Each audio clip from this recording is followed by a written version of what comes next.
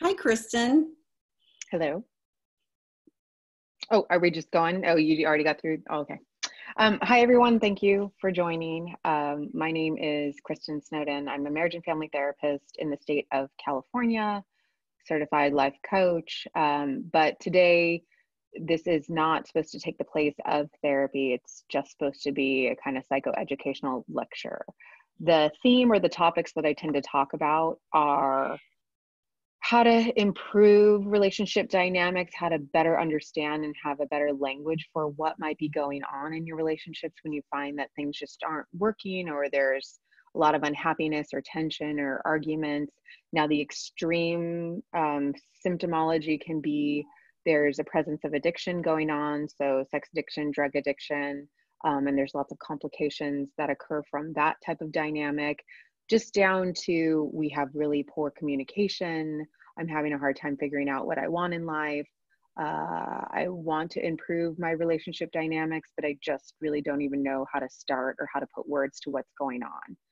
And when I'm talking about relationships, people ask me all the time is, what if I'm not in a primary relationship? And when I use the word relationship, it can be for all, for father, daughter, husband, wife, even coworker relationships, friendships, family relationships. So do keep that in mind. Today, we are going to be talking about the importance of reincorporating or cultivating creativity and play into your life.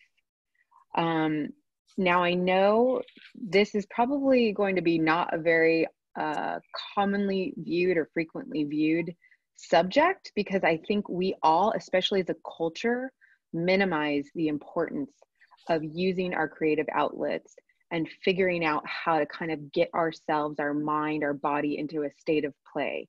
But I can tell you more and more research is showing that cultivating your creativity and a play environment are two huge pieces to self-care, to connectivity, to working out kind of your issues around vulnerability and shame, which is, subjects that I talk about all the time. And I will tell you that when most people who are chiming in, who are listening to these subjects, are in deep crisis, are in extreme crisis, in deep struggle with their relationships or just within themselves. And these topics may seem like a luxury, like I don't have the time, I don't have the money, I don't have the mental, emotional bandwidth. But I promise you that cultivating these two facets of your life, or three, let's just say, creativity, play, self-care, are paramount to the journey towards figuring out who you are, what brings you joy and passion, your boundaries. Like I said, understanding and kind of rumbling with your shame voices and your vulnerability issues, and help you figure out how you want to move forward in the relationship or outside the relationship.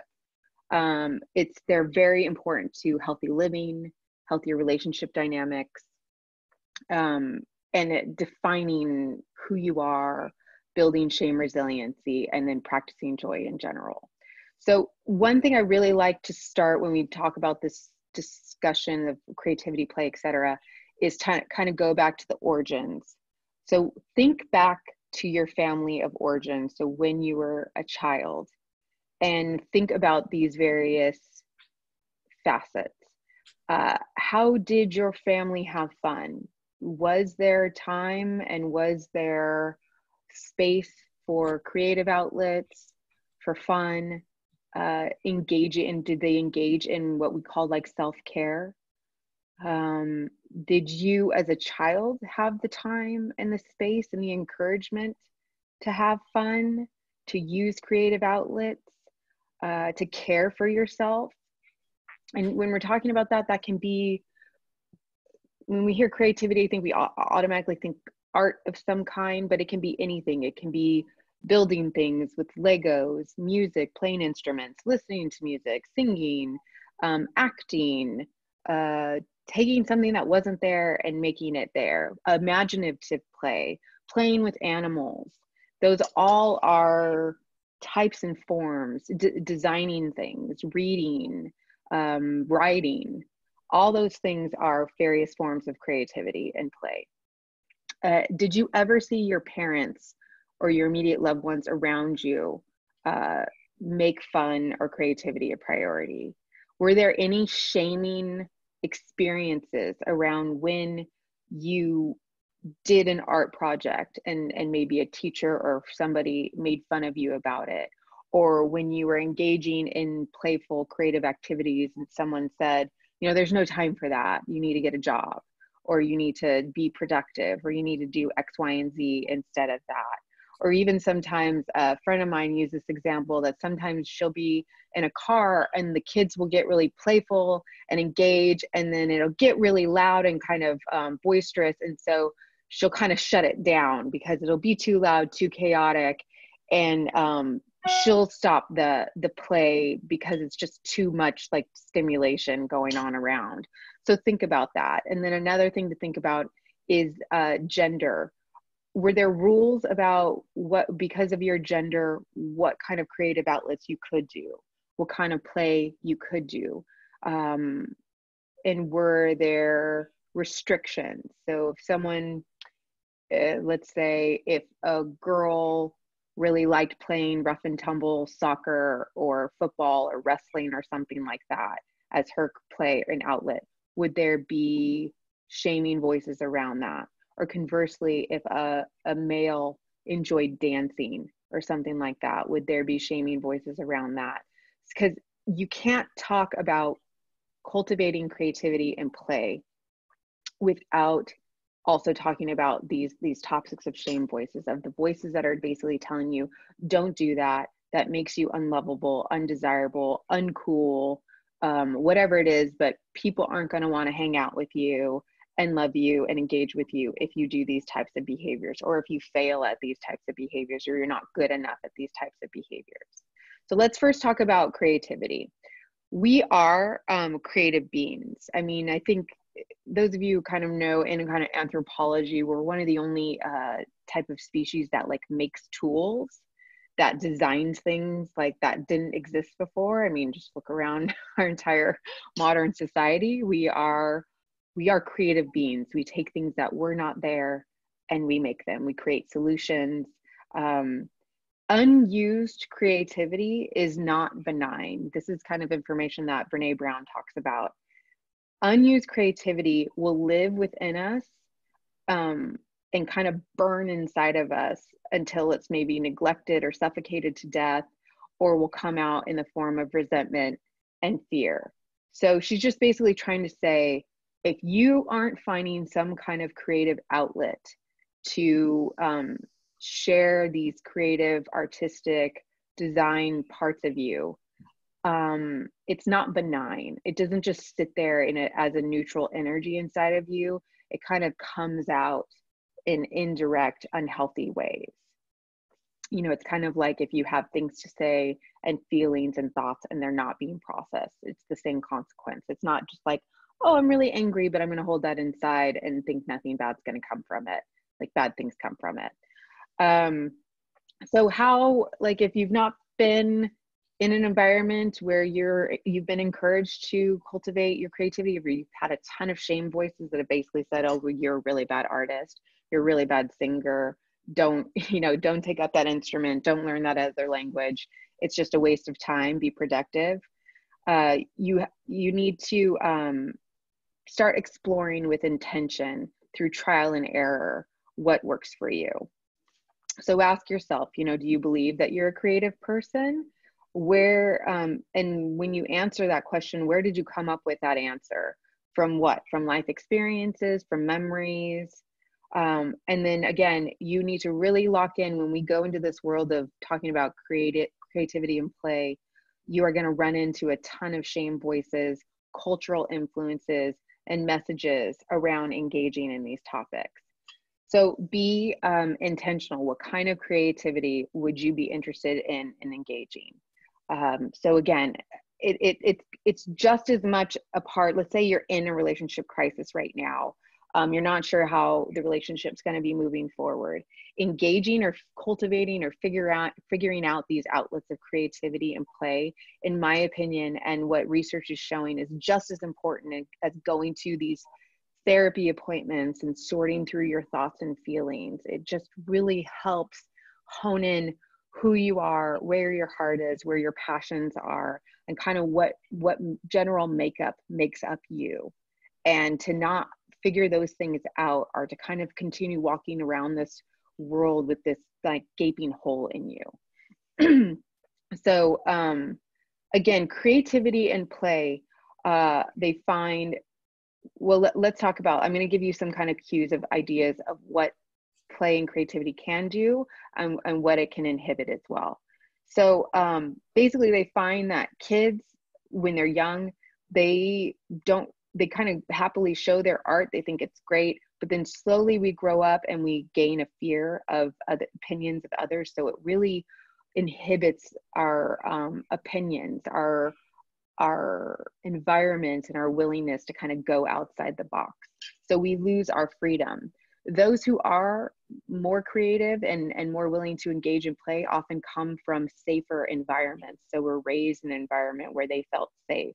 And then there's this security from that safety, where they're willing to take risks. They're willing to fail in order to kind of try this. So again, that talks a lot about that family of origin stuff. So that's helpful to kind of go back there. Now let's switch over to cultivating play and rest. So letting go of exhaustion as a status symbol and productivity as a sign of self-worth and value. Again, those are kind of Brene Brown's words. And if you want to know more about these subjects, she talks about them in like The Power of Vulnerability, The Gifts of Imperfection, where she really dives into these topics. But again, most of you who are chiming into these YouTubes or these videos are in a state of crisis and pain and hurt. So my suggestion for you to start figuring out where your creative outlets should be and how you need to engage in play might seem like luxuries that you just don't have the time and space and willingness and the heart for right now. But Dr. Stuart Brown, who is a pretty famous researcher on play, I think he even is like the founder of the National Institute of Play or something like that is his website. He has this saying, which is, I'll always remember it because it's pretty significant. In all his research of understanding how play, the role playing has in the human brain, how we organize our thoughts, how we engage with others and this world through the act of play, the opposite of play is not work.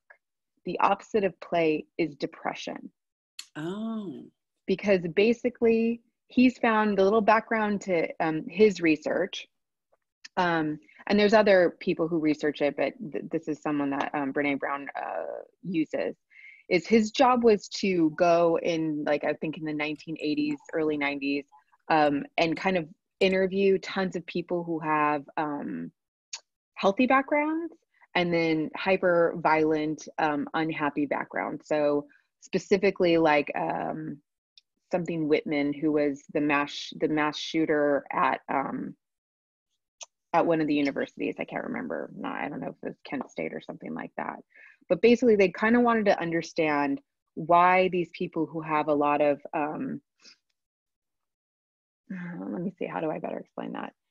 His original research was trying to figure out why these people who do these mass violent behaviors, if they had any kind of commonalities in their child history. And one of the most obvious things that surfaced from his research, from looking over thousands and thousands of cases, is that they had childhoods with restrictive play environments. So what does that mean? Is basically, I'm looking through my notes. Let me, he basically found, excuse me, he basically found through his research that that play, when you're engaging in those types of behaviors, it helps build empathy. It helps provide tools for flexibility and then therefore handling stress. It helps improve or help someone get to a lightheartedness level, adaptability, and produces a sense of community and belonging. And then those with restrictive play histories have increased violence, depression, inflexibility. So one of the most common things that's really interesting is when people are in recovery from addiction, they'll often say that their addiction kind of, if they're using drugs or sexually acting out, that period is very tiny compared to the rest of the day or weeks or months, which are often consumed with fantasizing about it. Oh, should I do that? Then I'll get away with it. Okay, if I do it this way, then they won't catch me here, or I'll say this lie. So a large amount of their time and energy is consumed with kind of getting into this flow of their addiction, of how to do it, how to lie about it, how to engage, how to get away with it. And so they say one of the most important recovery steps that one in recovery should take is figuring out how to engage in creativity and play to kind of replace that all-consuming process of their addiction. And they actually are saying, like, neurologically, they're finding that if you ever watch animals, like all those YouTube videos of animals playing, or even kids, you kind of see that they're in this altered state. So even though they might be kind of engaging in what looks like a violent behavior, jumping up on each other, horse playing, roughhousing, they are in this altered conscious state. And there's definitely something, and the research continues about what that altered state does to the human brain and human development. So there's, I'm almost done, but these are my last statements, is there's 7 properties of play. So when you're trying to figure out, okay, so Kristin's saying that this whole play thing is really important. I don't do any of it. Everything that I do is for a very specific purpose and intention. So what's this whole play thing, and how do you start doing it? Dr. Stuart Brown talks about 7 properties of play, which is that first and foremost, there appears to be no apparent purpose to it. So I'm going to use the example of singing in my car. I could handle a 2-hour road trip without even skipping a beat, as long as I have music that I can be like singing to. So there's no purpose to it. I don't get any kind of gold medal or trophy for it. It's just something that allows me to pass the time, that I enjoy, and it's fun to do. Second, it's voluntary. So it's not something that someone drags me or forces me to do. In fact, probably my husband wishes that I didn't do it. So second is that it's voluntary. I can't have this feeling that I have to do it. Someone's making me do it. I'm doing it out of my own free will and choice. 3 is that there's an inherent attraction to it. So I like it. I want to do it. I'm intrigued by it. It's something that is, fits into my passions and my interests. 4, there's a freedom from time. So I don't have the restrictions of, okay, I can do this for this long and this way, and I'm already out of the box about the time and the general measurements of time when I'm in the state of play. 5, which is the most intriguing of all of the properties, in my opinion, is that when you're truly engaged in play and something you're really enjoying and kind of fit all the previous 4 requirements, right? A purposelessness to it, voluntary, I'm attracted and I want to do it, it's fun to do, I'm free of time. Your consciousness kind of goes into a different state. He calls it diminished consciousness of self. Other people will call it like, I get in the zone. So sometimes people will talk about that, like your basal ganglia, like when you're kind of doing something that you really enjoy and you're in that zone, your brain kind of shifts into like another state of consciousness. That's what he's kind of talking about. That it's a telltale sign that you're in a state of play when you've noticed that you could shift into that state of altered consciousness, so to speak.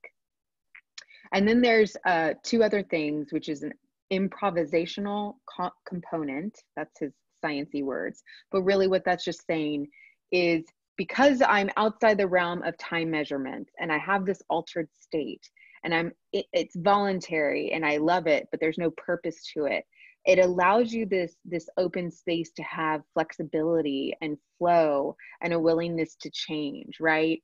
So I have a 3-year-old who's in preschool, and he goes into the play area, and there's no rules. There's just a house with a kitchen and a couple kids and toys out there.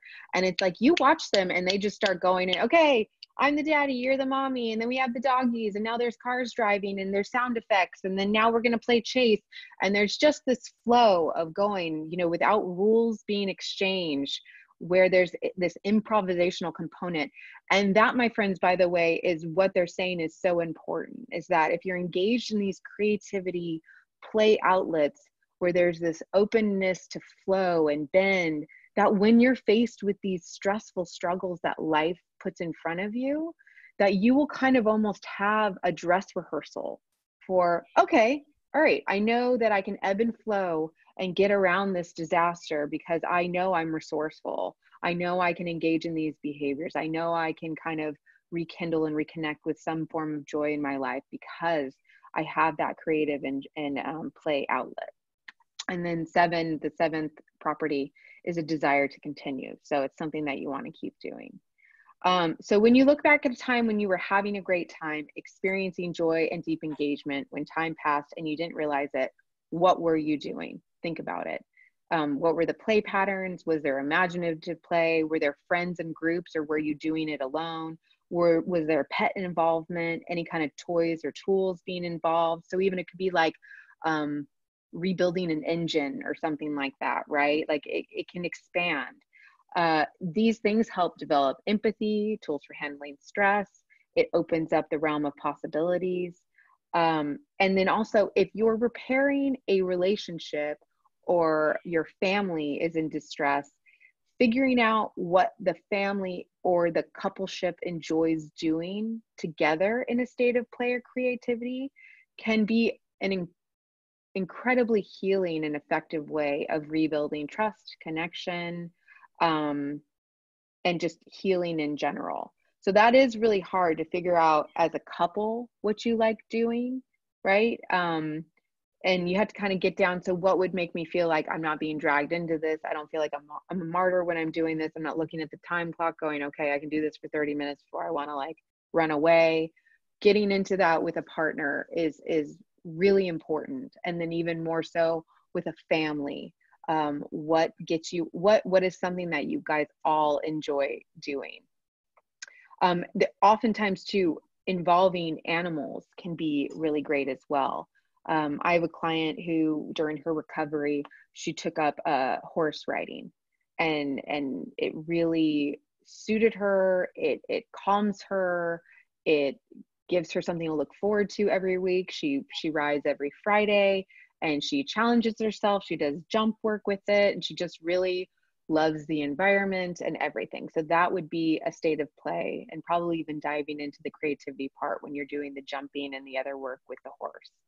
So that's about it. And hopefully I gave you a good foundation to start exploring these subjects that I don't think culturally we ever encourage. We don't send these messages saying that even once you become an adult and you start having to have a job and pay taxes, that creativity and play is still just as important as when you're a 3-year-old running around preschool ground. So I really hope that you take the time and energy to figure out how you can incorporate those two very important things into your life.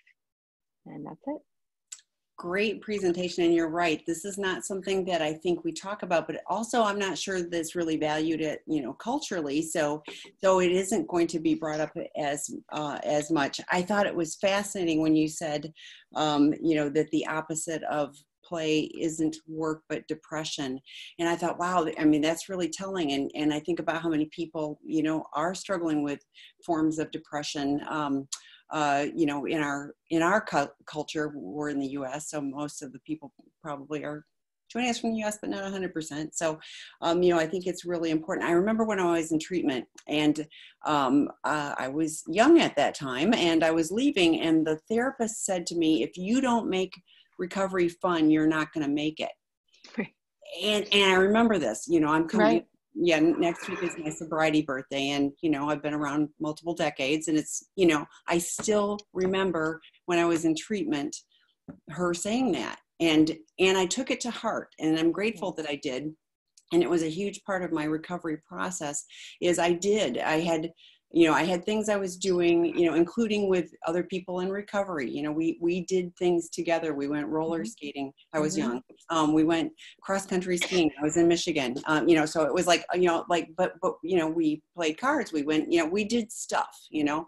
But I was thinking, you know, that I think for me, there are elements of play that I do more solitary. And then but, you know, I like the social engagement of, you know, play too, which was hugely beneficial for me, you know, from a recovery standpoint. It also made me think of back to when I was a child, and you know, my sister and I would do dress up, and we'd make up these stories and, you know, just this whole elaborate, you know, whatever about whatever we were playing, you know, and you know, how creative that was. But as a family, we also my dad made up a game called bicycle tag before helmet. So this is another one. We were on our bicycles in parking lots, my mom, my dad, and my sister and I, and we're riding around playing tag, you know, with people, you know, like now it'd be like, no, that's dangerous. You know, you need to have, you know, helmets and everything, but it was fun. I still remember that. It was really fun. And we did it as a family. And I remember laughing. We were all laughing, and, you know, and just like, yeah, no purpose other than we're just running around, you know, but we're together. So I think it is really hugely, you know, hugely beneficial, you know, for you know, for all of us.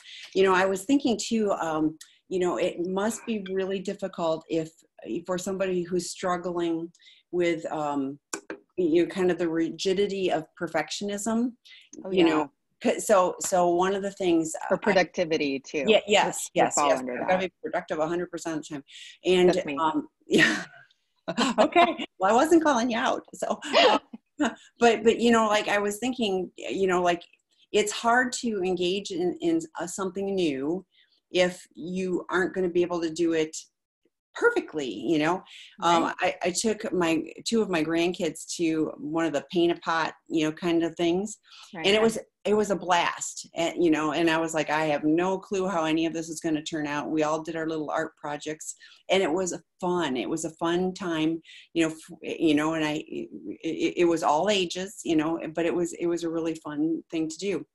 But I didn't have any expectation that I was going to create art. You know, it was just like, we're going to go have fun and we're going to paint, you know, whatever happens, you know, and we'll see after it gets fired what it really looks like, you know. And so I think the willingness to be, to not, you know, to have it not have results attached to it, you know, like, so that I could just try, you know, was really helpful for me too, you know, I don't expect myself to be, you know, an artist. You know, like you're talking about singing, you know, you're probably not going to record an album that we're all going to buy, and that's okay. But yeah, you know, yeah, it's not one of our gifts. You know, I didn't get that either. I have always said if my higher power wanted me to, if it wasn't a joyful noise to him, then he can do something about it, and you know, and make it better. But so far that hasn't happened. So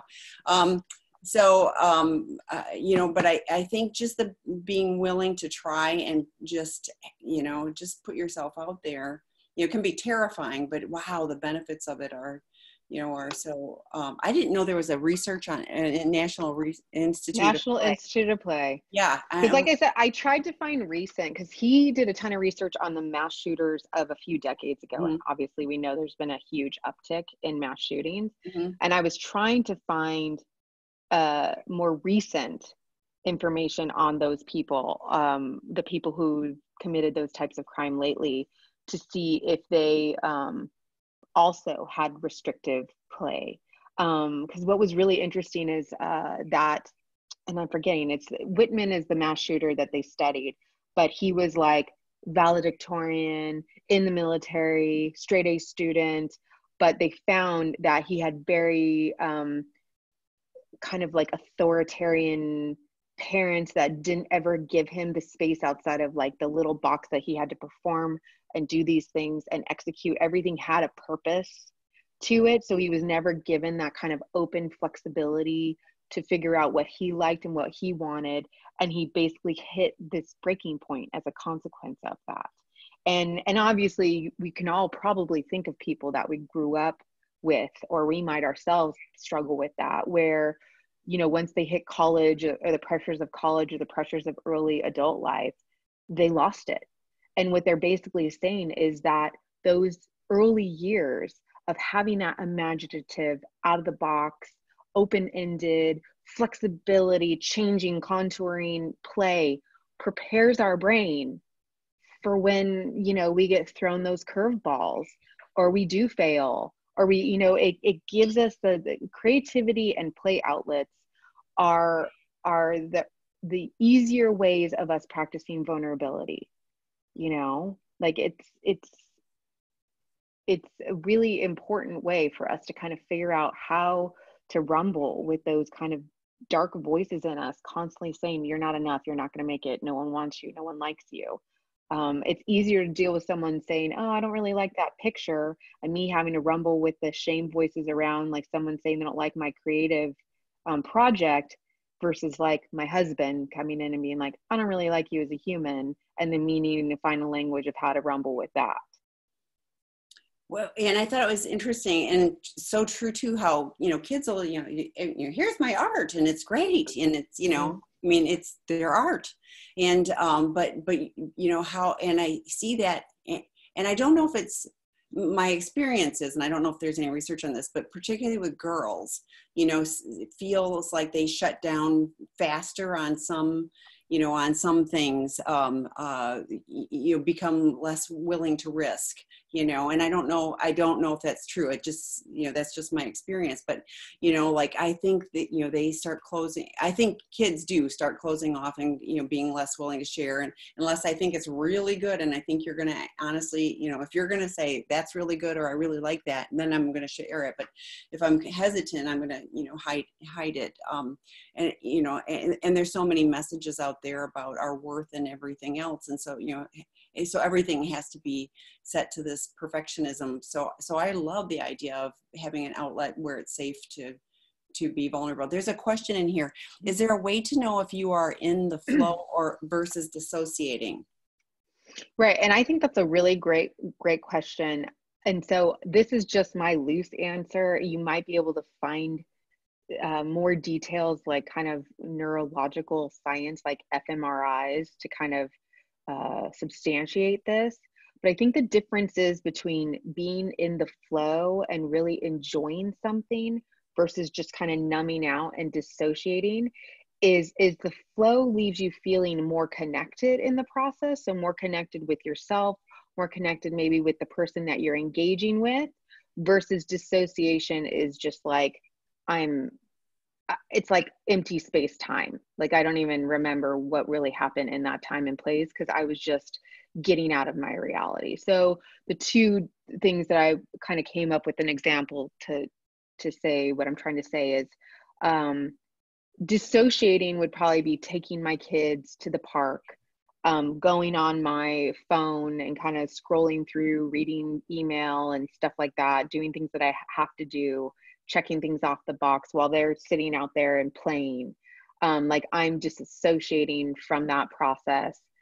I don't know where the time went. All of a sudden 45 minutes goes by, versus, let's say we all decide to go play tennis and we're all running around the court and we're all laughing at each other and talking, and, you know, 45 minutes goes by, but we walk away with a sense of connection and belonging, and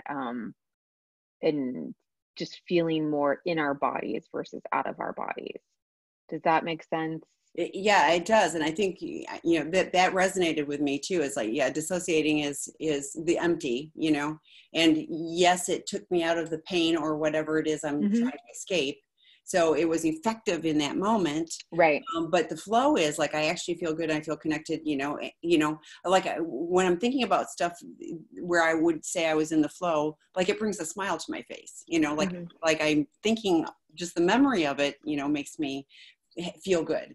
Dissociating, I'm just like, you know, well, you know, at least I survived that, you know, 45 minutes, you know, or whatever, or check things off the box or whatever. But yeah, I think that connection point is really key to it. So, I mean, part of being in recovery is learning to connect with ourselves, Yes. and others. And I think even, play, if it's helping me connect to myself and, in a meaningful way, that's important too. So,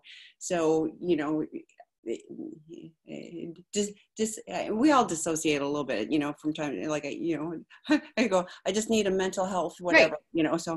I walk on a treadmill and binge watch some kind of TV show, and I'm like, where did 45 minutes go? But you're I go walking on a checking treadmill, off, you I got that burned done too. calories. Yay. Like, with the treadmill, it's like you need to dissociate because it's so painful to have to do that, versus, so like one of my things, and I will call it play, but, I take my dog, hiking. yes. No, He absolutely. loves it. I love it. We come back from that. People, see us and they go, he looks like he's so happy. I mean, he looks like he's happy while he's hiking. And I was like, he Right. is, we are, so Right. it's a whole different, different state of doing that. So. Yeah, and I tried, as part of this project, I was kind of sitting down because I personally struggle with the shame voices of perfectionism, productivity. So the voices are, you're not that good at it. Why bother? 'Cause I'm someone who loves to get the cash and prizes and trophies for things. I like that to have an end purpose to it. So open-endedness doesn't really make sense to me, but I know all the research says it's important. So I try to remember that. So I sat down and I was like, okay, let's reassess what are these things that kind of fit these 7 properties.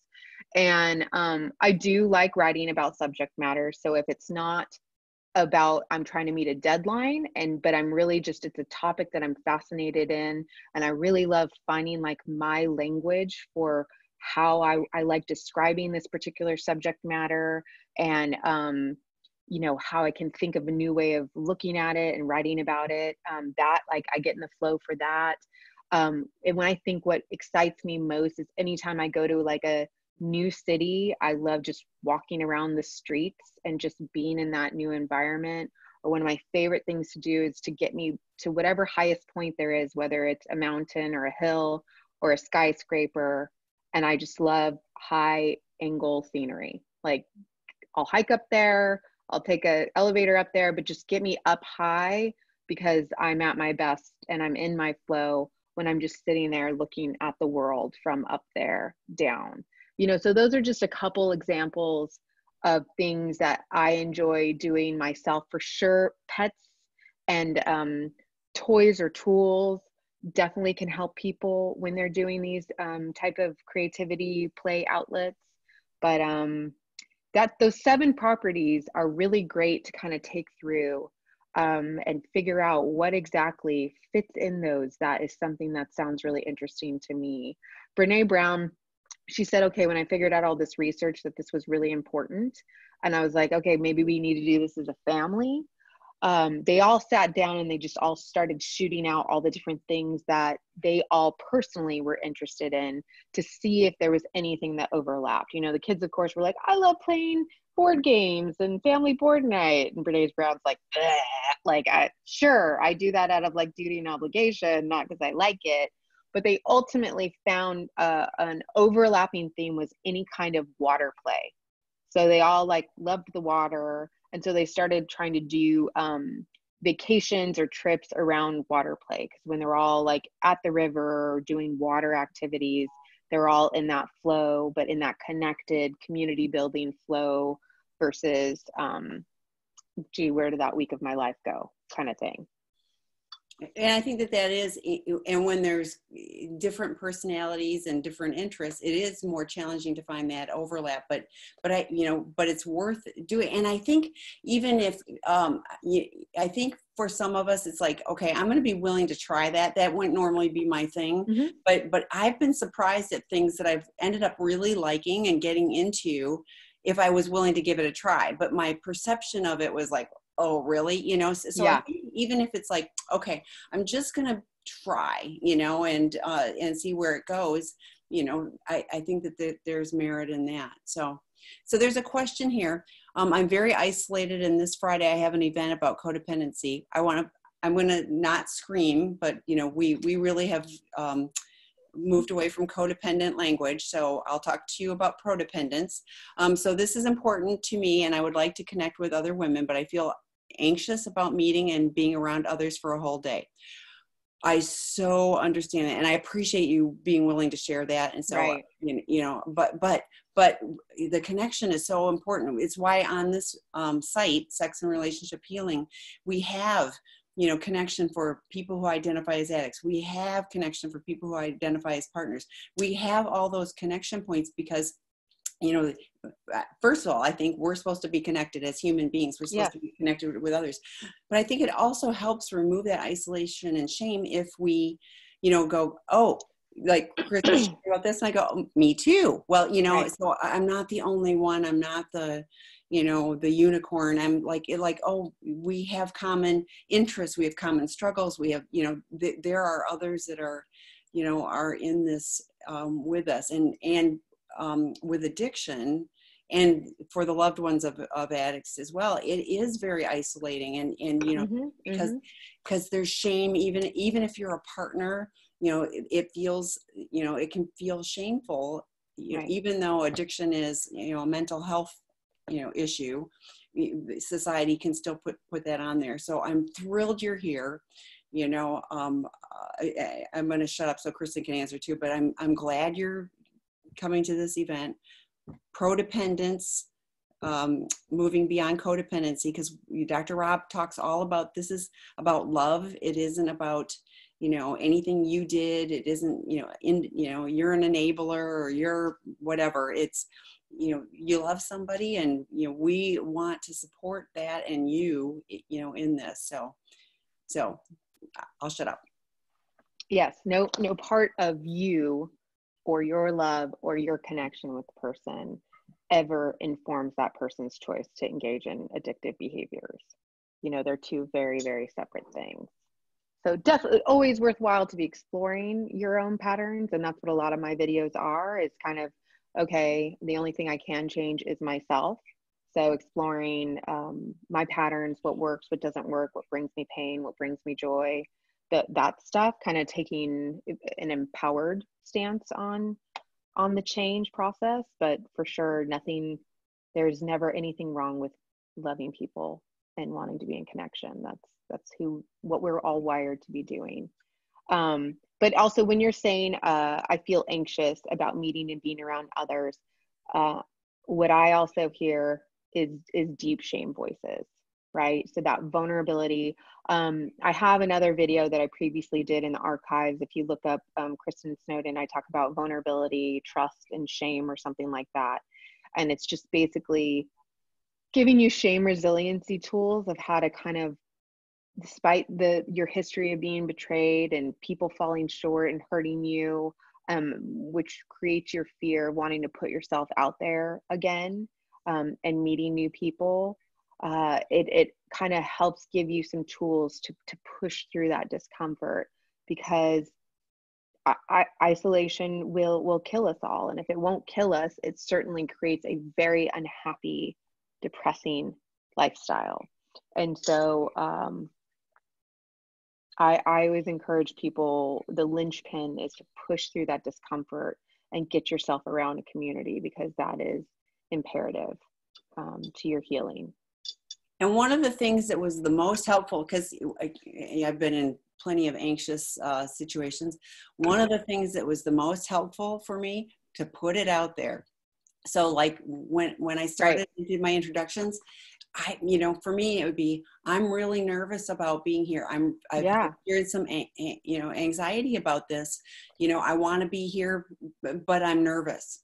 Just, if you can, and, like, it may feel like a bold step, but, if you can put that out there, it takes the power out of that anxiety for me. It deflates it, and never, because probably the other women are going to go, me too. I wasn't sure what to expect, or what, like there'll be some me too's, I suspect, but even just being willing to lay that out there may feel terrifying in the moment, but it may really help reduce that. But I promise you, you know, if you're meeting other partners, you know, there's a lot of similarities.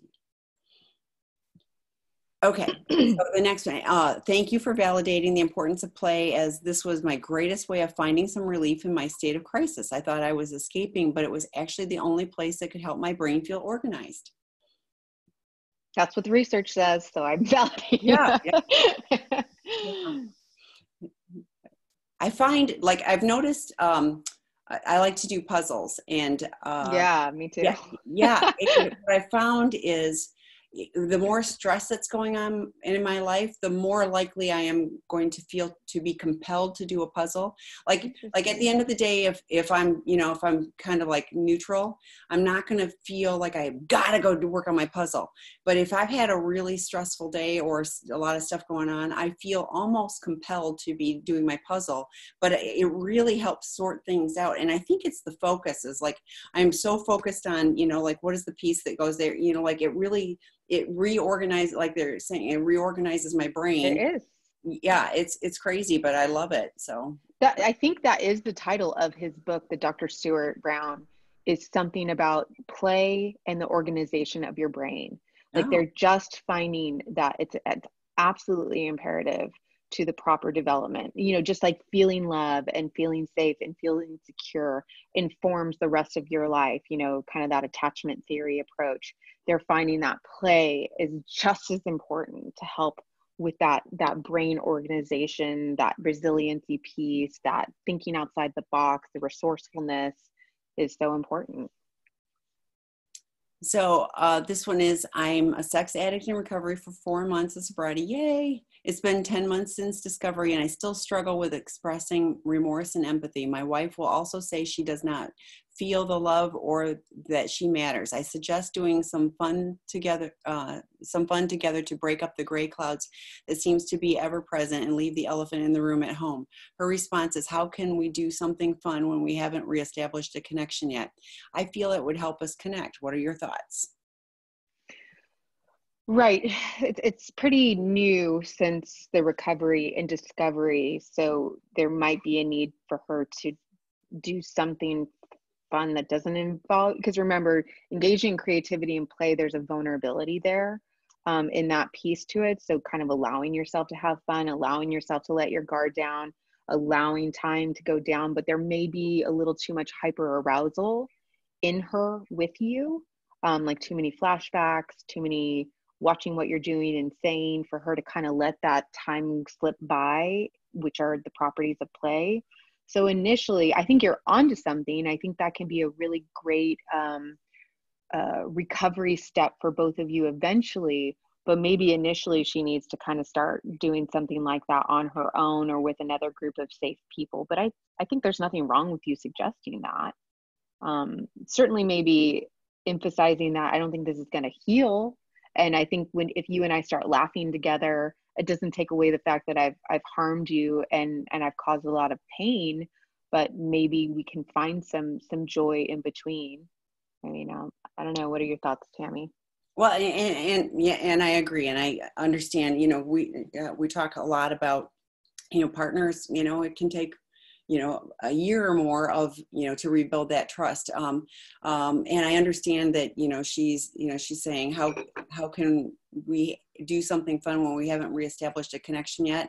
And you know, hopefully at some point she goes, you know, that might be a step in reestablishing that connection in her time. You know, and I think, so with John Taylor's webinar, we've had a couple of times where we've talked about, you know, even getting the vision. So it's like, okay, I understand that you're not there now. You know, I'm thinking you could say this, or I understand that you're not there now, but, you know, is this something that we can work towards? And what would you see that as? Right. You know, so you can kind of have the discussion about what that might look like.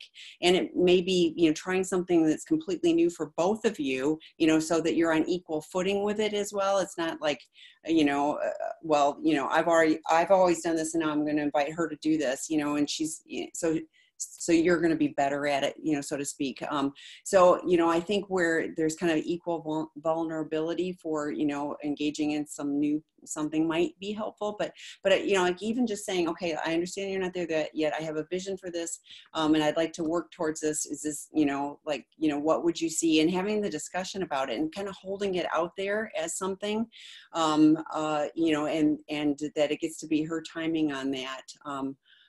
But, clearly, yeah, each of you needs play. So if it isn't together, then hopefully you're finding a healthy, connection with that. So yes, good job with 4 months. It is still early. So, from a recovery standpoint, yay. But, from your loved one standpoint, she's going only 4 months. Like I've lived so there's both messages are true. So hopefully that's a little helpful. Yeah, and just some ideas too, just to add in is you can maybe start with even just some benign things, like where there doesn't have to be too much interaction, like going to see a movie that you've both decided you like, right? And just the act of sitting next to each other and maybe even talking about or processing the movie afterward. Or I knew clients where they had a mutual appreciation for like the symphony orchestra. It's safe because it's like, I don't have to engage with you, so I can still not feel safe with you, but there is something about sitting next to you while I'm experiencing this deep joy of listening to this beautiful music and stuff like that. So there are ways to kind of start benign and then move down to something more connected, so to speak.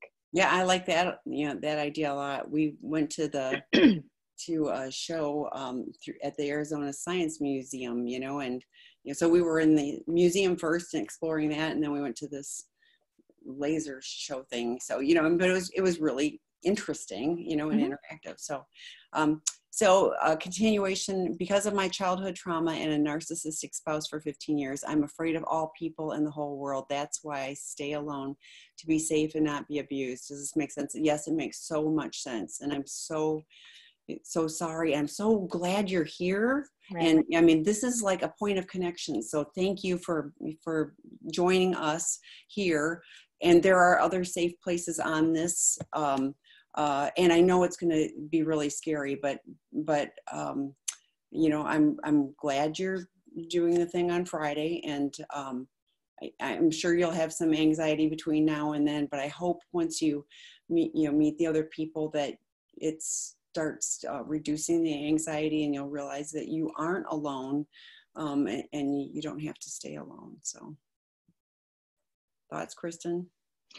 Yeah, it just makes me think of, for the addicts, when we're sending them to 12-step meetings, at first we're just like, please just kind of humble yourself and walk in. And then usually the feedback's, oh, nothing they said resonates with me. And then we encourage them to look for the commonalities, not the way that you're not the same. And then the second step is to say, okay, go up and shake hands, go up and get phone numbers.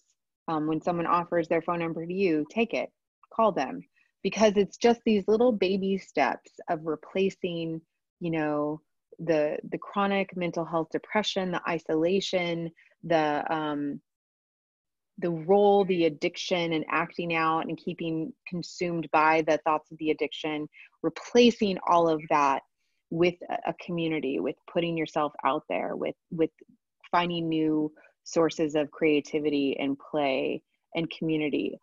It's pretty, I mean, you ask anyone with long-term recovery, and those are pretty much the basics to how to have joy, long-term recovery, long-term mental health stability is community, play, self-care, creativity, all of the above.